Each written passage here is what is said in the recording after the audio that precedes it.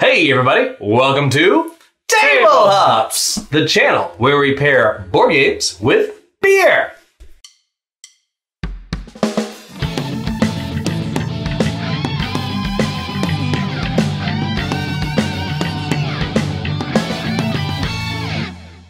Today we're playing Grimm Forest by Druid City Games. And pairing it with the Milk and Cookies Imperial Stout by Wicked Weed Brewing from Asheville, North Carolina. Let's get table-hopped! Milk and Cookies Stout transports us to our childhood kitchens, where freshly baked cinnamon raisin cookies warmed us against winter winds, and familiar grandparent voices permeated the sounds of the night. Hints of cold milk, sweet vanilla, and hearty oatmeal comfort and remind us that our memories are forever led by our senses. In this case, we are led home. This Imperial Milk Stout is 8.5% alcohol by volume. Cheers!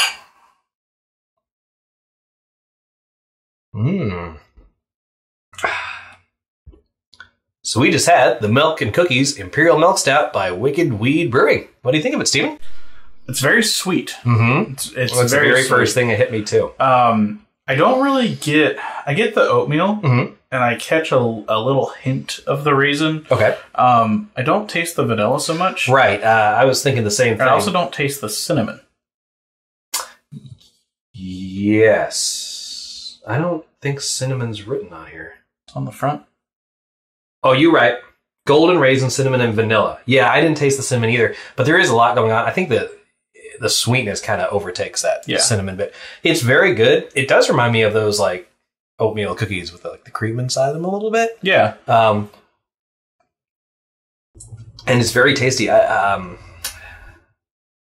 think it's great for this time of year. Cheers!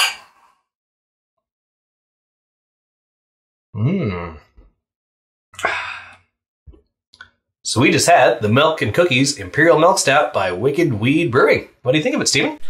It's very sweet. It's the very first thing that hit me too. I don't really get... I get the oatmeal, and I catch a little hint of the raisin. Okay. I don't taste the vanilla so much. Right. I was thinking the same thing. And I also don't taste the cinnamon. Yes. I don't think cinnamon's written on here. It's on the front. Oh, you're right. Golden raisin, cinnamon, and vanilla. Yeah, I didn't taste the cinnamon either, but there is a lot going on. I think that the sweetness kind of overtakes that cinnamon bit. It's very good. It does remind me of those like oatmeal cookies with the cream inside them a little bit. Yeah. And it's very tasty. I think it's great for this time of year.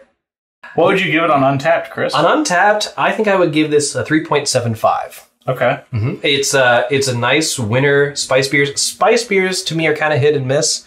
And the sweetness, like you said, it's a little bit too sweet for me. Yeah, I just don't catch any of the spice, honestly. Like, I think the spice would help. It's too much nice, not enough spice. Yeah.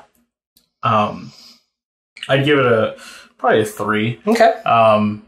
Again, it's just too sweet. Yeah, it's too sweet. You know what I mean? There is a bourbon barrel aged version of it, which I also have, which might cut down on some of that sweetness. I'll have to give it a try. Yeah. It's hard though. I'm getting quite sleepy drinking this, actually. Yeah? Yeah. You ever had a lot of milk cookies and you just want to take a nap?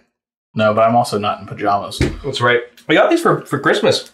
Yeah? Obviously, they're very comfy. Yeah? Yeah. In fact, you know what? Are you the ho-ho-ho? I am the ho-ho-ho. You should see my candy cane moves. But I'm actually... do you mind doing the rest of the episode by yourself? Why? I'm just a little nappy. I want my pillow. You're just lazy. Yeah, I'm just gonna put my head down. Can you read me a bedtime story? Read you what? I don't know, some sort of story. What? About pigs? Yeah. Tell me a story about the 3 little pigs. I have the rule book. That'll work. This'll work. That'll work. Just read it softly. Okay. Grimm Forest is a game for 2 to 4 players. It may seem simple at first, but it has many layers. As a relative of the 3 little pigs, you build houses that are strong and big. You start by gathering bricks, lumber, or straw. Share the space with a pig, and you'll call it a draw. Fable cards can increase your plunder, or they can steal your opponent's thunder. Not everything is so nice and easy, the big bad wolf might make things breezy. Other villains may slow your roll, like the giant, the dragon, or the dreaded bridge troll. Build your houses with straw, brick, or lumber. Starting too many would be a plunder. Finish your house first from beginning to end. You get fable cards, resources, or maybe a friend. Your friends are fairy tale ladies and men, like Pinocchio, Rapunzel, and Rumpelstiltskin. These friends will give you new powerful actions. You can choose to replace them with one of another faction. 3 complete houses will win you the game. Replayability's good, no 2 games are the same. When it's time to stop playing, cleanup's a breeze. The game trays store your components with ease. We just played Grimm Forest by Druid City Games. Super fun, very lightweight resource management game. I'm a big fan of, all the miniatures are great. The game trays in it are fantastic too. They all look like little houses with 3 little layers on it. I gave this game a 7.5 out of 10 on Board Game Geek. I think it's great for... Don't ride the flamingos. What the hell? Chris! Hoi. What do you think of this, Chris?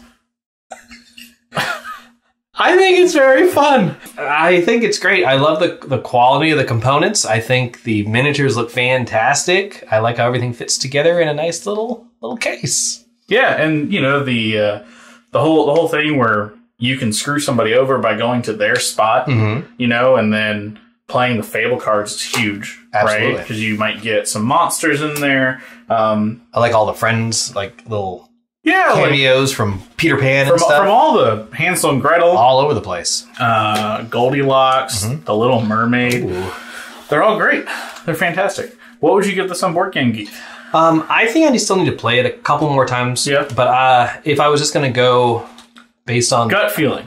8. 8? 8. Wow. I like it a lot, actually. But like I said, I've only played it a couple times. Yeah. And it could be that it's the presentation of it that's swaying me a little bit, because I think the presentation's fantastic. Yeah, the presentation and the theme are normally your That's thing, it. So. And this is doing all the things. Yep. How about you? Oh, was I asleep for that? Yep. Oh. You were asleep. I gave it a 7.5. Okay. Pretty close. Yeah, pretty close. I think the only thing that shies me away from this game is the 2-player game I don't like so much. Okay. Yeah, some games just don't translate to 2 players. 3 and 4, it's great, though. Okay. 3 and 4, it's great. Yep. Thanks, as always, for watching. Links to our Untapped and Board Game Geek profiles are below. Be sure to like and subscribe, and check out our bi-weekly podcast. And remember... good games. Good beers. Great times!